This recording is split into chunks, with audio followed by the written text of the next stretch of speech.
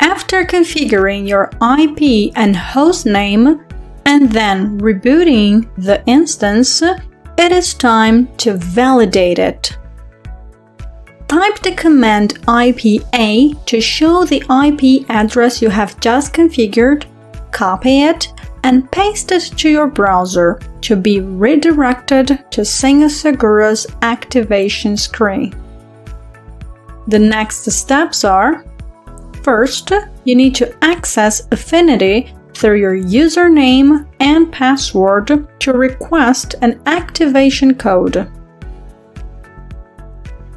To do so, you will have to copy the request code shown here and take it to Affinity to generate the activation code.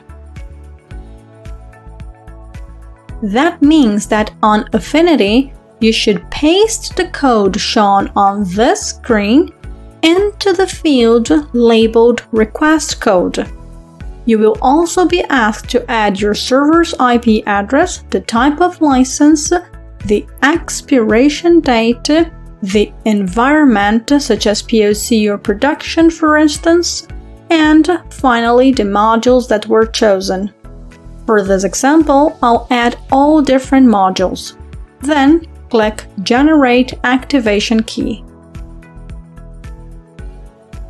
You will then have to copy this new code and paste it into the activation page. After that, click Activate Application.